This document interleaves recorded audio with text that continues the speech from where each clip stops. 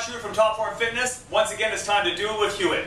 In today's video, I'm going to start a series of videos directed at rehabilitation or corrective exercises that you can use for preventing injury and also rehabilitating yourself if you have injuries of common areas such as your shoulders, lower back, and knees. So today we're going to focus on knees, and I have with me a friend and a client of mine, Adam, who had an ACL reconstruction, and after a couple of years of seeing physiotherapists, doctors, and other trainers, was not able to get strength and stability and range of motion back in his knee.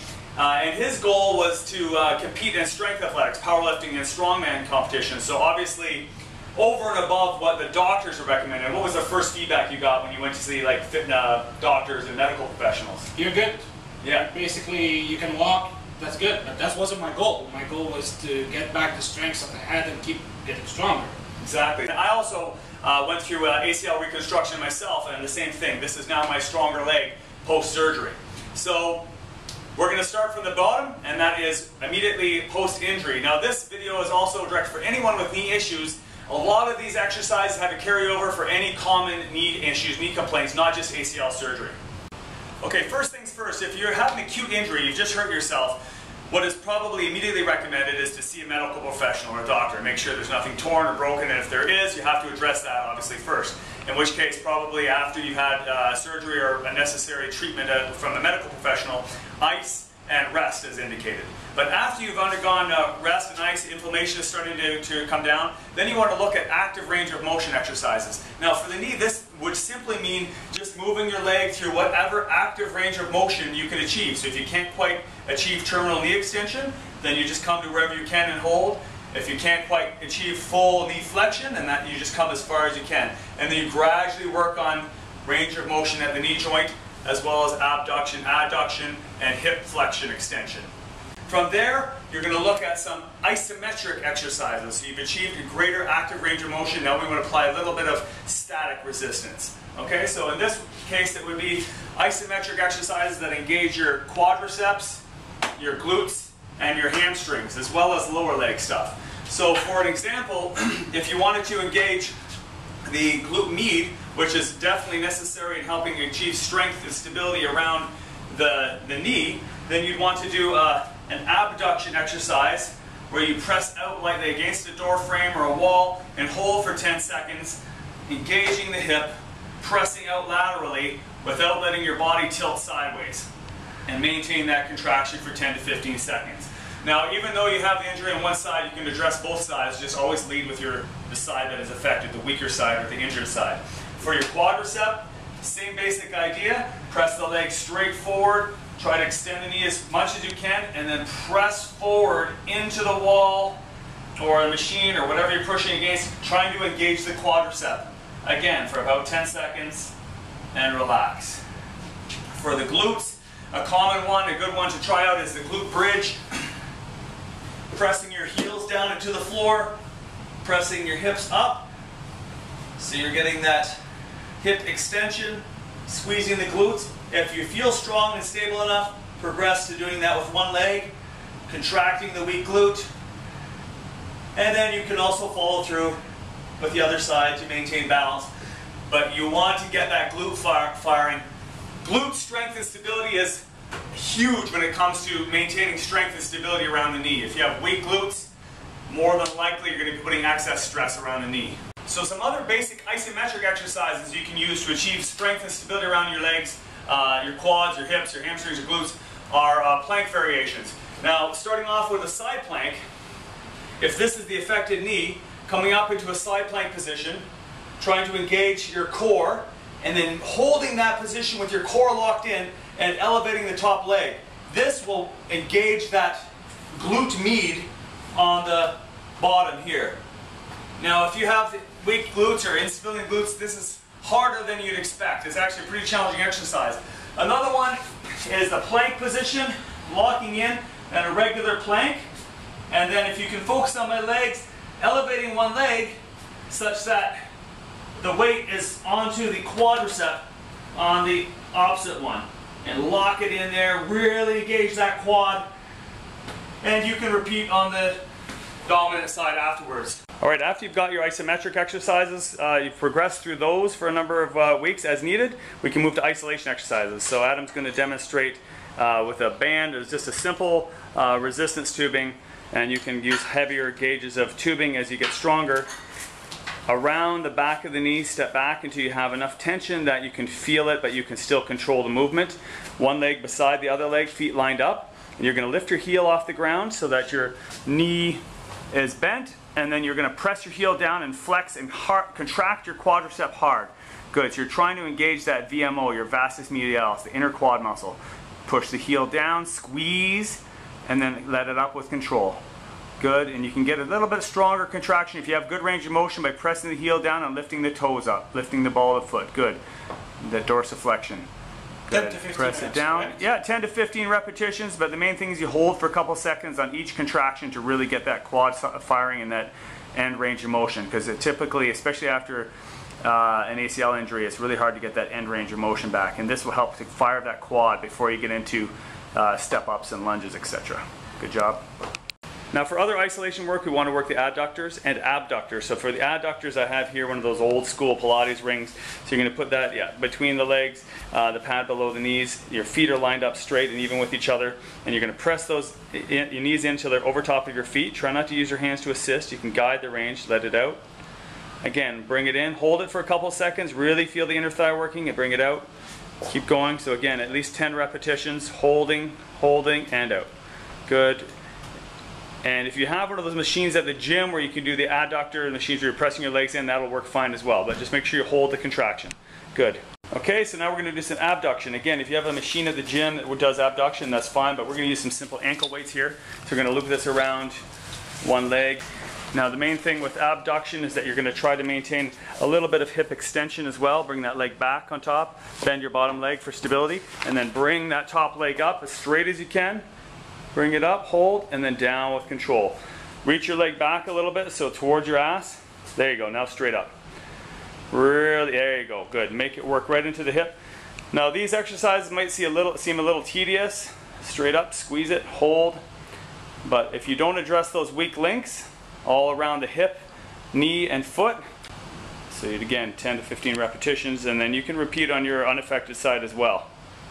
This will give you a good indication of how much deficit there is in strength on your affected leg. Another excellent isolation exercise which targets your hamstrings and glutes is the supine ball hamstring curl. So on this one, you can use a leg curl machine. The thing I like about this is when you lift your hips at them, lift your butt up. Good, now keep your butt up in the air. You're going to be engaging all of the posterior chain and glutes as well with this exercise, and let legs extend out all the way. Now bring the ass up. Don't let your butt touch the ground in between. If you can keep your hips off the ground, even better. Good. A little bit more range of motion. Bring it in a little further. There. And back down. So with Adam, I would recommend even working on a little bit more hip extension. Driving those. There you go. Hips up towards the ceiling. Rest your head down. Bring your hips up. That's better. Okay. Now a progression from this would be to progress to single leg, which is harder than it looks. So one leg in the air. And other leg on the ball, hips up just a little bit, and bring it down. Good.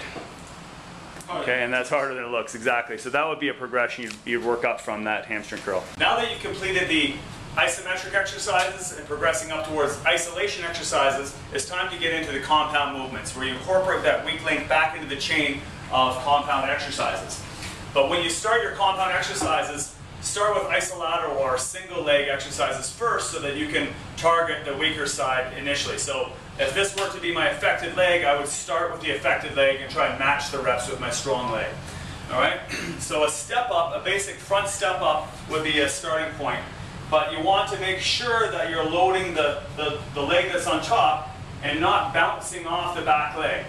So you notice how I'm touching very lightly, just getting the range of motion I can control. And then as I'm able, I progress the range of motion.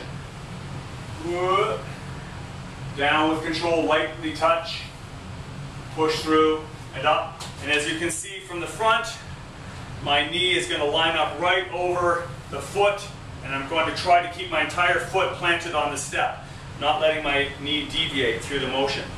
If you're comfortable with that, then you can also progress up to a side step up. Just using your heel to touch on the ground, knee lined up, this prevents you from pushing off that opposite leg, and then you drive up through the affected leg with control, and then again increase range of motion as you're able. Okay, so from the side, as you can see, it looks like hips back, knee lined up, lightly touch only the heel. Don't push off that leg, just press yourself through with the affected leg. Progressing from there into a split squat. First, build up your range of motion, your strength and stability in those step-up variations before you move on to split squats. That's going to really isolate that weak side because you're not using the other leg to help. And then as you're able, you can add resistance by holding dumbbells or using a barbell as well with that exercise. Then progressing on to a Bulgarian squat or a split squat, and you can start to really load up this exercise a little bit more. So a simple Bulgarian squat, you're going to again focus the load on the front leg. So get the hips back flat, and come down to at least 90 degrees and then push through the front leg. Another good compound exercise that involves isolateral or single leg movements is a single leg deadlift. So for this exercise, you support your weight on one leg. You can hold dumbbells or progress up towards a loaded barbell, and then slightly unlock the leg that you're working and work on hip movement only, keeping a nice neutral spine, and then flex yourself forward at the hip joint only. Unlock the knee. That hamstring and ass is going to really fire with this exercise. Work on that balance. Keep the knee lined up, body flat, and then pull through, contracting the whole posterior chain. Now that you've done some isolateral work, some single leg work, we can get back into the compound two-legged exercises such as squats and deadlifts. So make sure the bar is centered on your back, and then when you squat, keep your entire foot planted on the floor and sit back with the hips. So it's a good cue to keep weight driving through the heels, but you don't want to let your toes lift off the ground. You want to have a tripod stance on the feet. Slow control on the way down. So you want to focus on eccentric or negative loading on all of these compound exercises initially to help build up that tendon ligament strength in the joint. Good. Now, one thing you want to ensure is that while you're squatting, you're taking a relatively narrow stance or shoulder width stance, not a super wide powerlifting sumo stance squat, initially at least, so that you can build some more balance strength in the medial and lateral quads. Now, as you can see here is that Adam has a band around the knee, so just to help train those knees to track over the feet and not fall in, we're going to have this band around the knee. So a little wider stance, good, and then sit back with your hips coming back behind you, knees tracking over the feet. And this band will help guide your range of motion, help your knees track properly over the feet as you squat. So you're pressing out lightly against that band. Good, getting that full range of motion on the squat.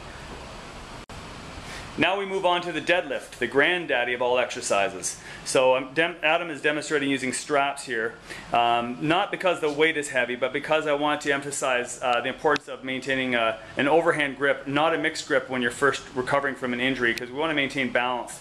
Balanced load on each side of the body, and you want to focus more on what's happening with the legs rather than your grip being a limiting factor. Okay, step up to the bar. Let's demonstrate a pickup. The deadlift, you want to start with as much of a neutral spine as you can initially. Nice flat back. Good. Bar stays close to the body. The bar is over top of the toes on the initial pickup. And you're pressing through the floor, engaging the glutes at the top. Nice straight finish at the top. Not leaning back, just nice and straight. Great. So if you're dealing with a knee injury, I hope that helps you with the recovery process. And remember that each of these stages that I've demonstrated here can take up to several weeks to progress to the next stage. It all depends on how your strength and stability is progressing, so use your own judgment with that before you jump into the next level of exercises. From active range of motion, isometrics, isolation exercises, and to compound exercises from single leg to double leg. And even once you progress up towards the squats and deadlifts, I recommend you still start your workouts with some good isometric exercises to make sure that you're engaging the muscles all around that knee joint. Another important point I wanted to mention with any lower body injuries is that foot stability has a terrific carryover towards your knee and your hip stability. So what footwear you use and the type of exercises you do with your feet makes a big difference. So shoes that allow a lot of flexibility and range of motion is important to progress towards. And we're doing your squats and deadlifts, anything that allows you to stay close to the floor, such as just training in socks or bare feet if it allows, Vibram 5-finger shoes, Chuck Taylors. I'm going to attach an article down below that will list all of the exercises you can do for strengthening your feet, and that talks about the proper footwear you can use when training as well. So check that out. And until next time, stay healthy. As soon as you're fully extended, drive your knee under the tire so it's wedged right up to your hip. And then with an explosive pull of your arms and a push with your hips and leg, pop the tire up as high as you can. Transition your hands as you flip it.